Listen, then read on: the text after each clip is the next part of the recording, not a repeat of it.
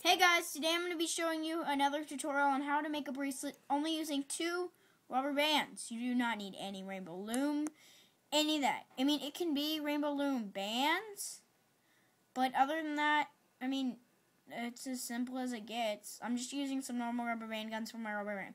I'm going to be showing you how to make a ring with 2 rubber bands only.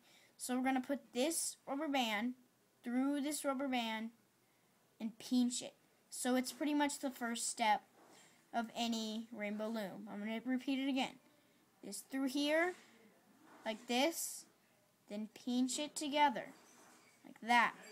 Then we're going to pull it right here and pinch again. And that's as simple as it gets. You have yourself a ring right there. Pretty cool.